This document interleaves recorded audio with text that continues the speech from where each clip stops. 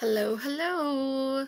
We are back on this Thursday, April 2nd, for your read aloud. We are on chapter 13, How to Get Even. So at first, Michael and I wondered why Anna would come to school with a roll of plastic wrap. Was it for some kind of science experiment about osmosis or non-porous surfaces? She was wrapping sandwiches in one of her classes. If so, how lame was that class? Maybe she's just gone hyper clean, said Michael. She wants to wrap all of her pens, pencils, and junk in plastic to keep them sterile. Maybe with enough plastic wrap, she can seal out the grizzle goop germs that cause bad breath, too. Then we heard about the unfortunate incident in the girls' locker room. It seems somebody stretched a sheet of clear plastic across both of the toilet seats right before class, and right before Kaya and Tiffany went into the stalls. Of course, Kaya and Tiffany were always the first ones to use the two toilets right after gym class. None of the other girls were allowed to relieve themselves until after the big two did number one. Funny thing about plastic wrap, if you stretch it tight enough across the toilet, it sort of becomes invisible. Especially when the toilet seat is down. And when it comes to bathrooms, girls always want the toilet seat down. Or so my mom tells me on a regular basis. Anyway, there was, shall we say, a problem. Kay and Tiffany both ended up with gym shorts that became used diapers. Within an hour, their incident in the girls' locker room turned into the unfortunate incident. Anna confessed to the crime. Call it revenge, she told the vice principal. Therefore, it was served cold. She was sent home immediately, but not before she donated the rest of her plastic wrap to the cafeteria. Use it for the leftover corn dogs, she told them. It'll stop them from tasting like whatever you keep in your freezer that probably shouldn't. Principal Ferguson and Vice Principal Driscoll gave Anna only a half-day suspension. She was instructed to report back to school the very next morning because that's when we'd be taking some more state tests. If Anna didn't take them, the average score at our school would probably drop by 3 points. Yeah, Anna Britannica is that smart. Anyway, after that, we were treated to an afternoon filled with serious discussions. We need to talk about this, kids, said Miss Funkelberger, our social studies teacher, who everybody said was a real-life hippie. What Anna did was so wrong. Miss Funkelberger was probably 60-something years old with frizzy hair and granny glasses, tinted pink. Most of her clothes were tie-dyed. So let's wrap, she said to the class. Let's it all hang out. Did Anna choose to be kind? I don't mean to be judgmental, but I'd say no, she did not. Your mind is like a parachute, children.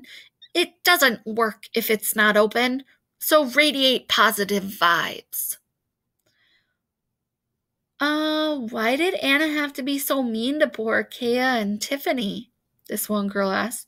What'd they ever do to her? Plenty, I wanted to say, but I didn't because I fly under the radar, remember? I don't get it, said a guy. It's crazy. She's crazy. That Anna girl is weird, said another girl, a friend of Kaya's. She writes 1,000,000 numbers in a notebook during every single basketball game. I'm sorry, but that is a sign of true wackadoodle weirdo.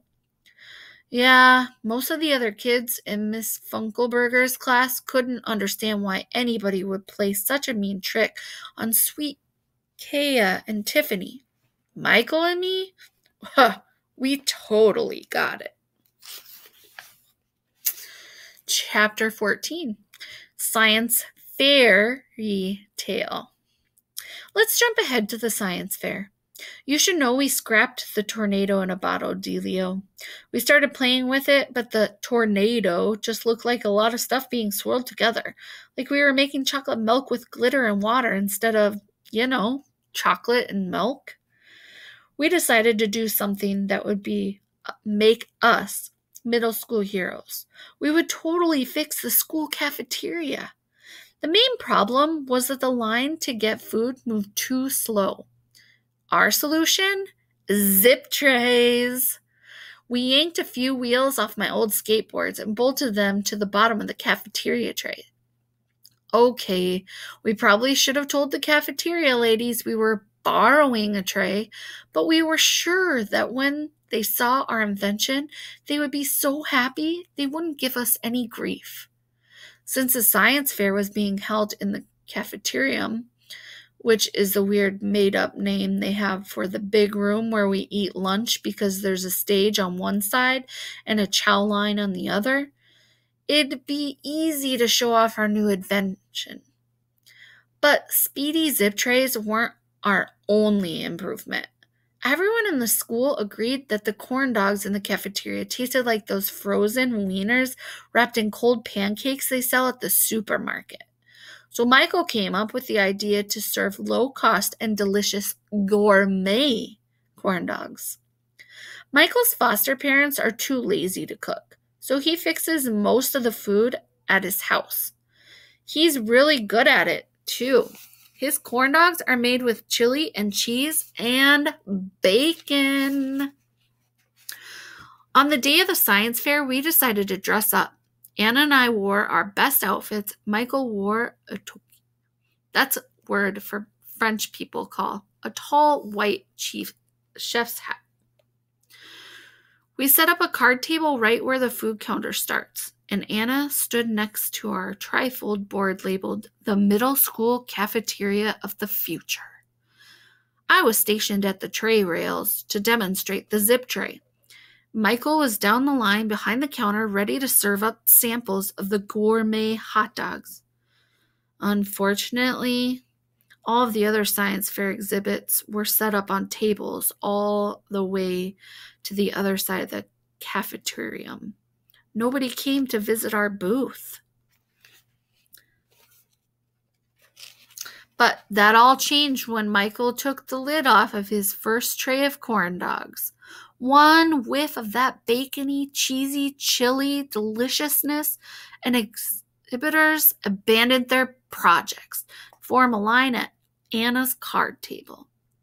"Welcome to the future of our cafeteria," she said to like 36 kids who were frantically sniffing the air like Rottweilers in a sausage factory. "Oh, what's that smell?"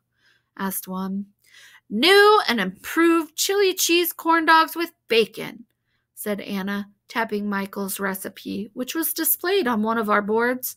"And now you don't have to wait for speedy service." She gestured towards me.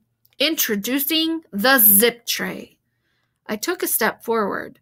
"Allow me to demonstrate," I said, just like we rehearsed. But nobody was in the mood for a demonstration. Bacon drives kids crazy. They wanted Michael's corn dogs now. So we will continue with chapter 15 tomorrow, when a good idea goes bad. Have a great day, guys.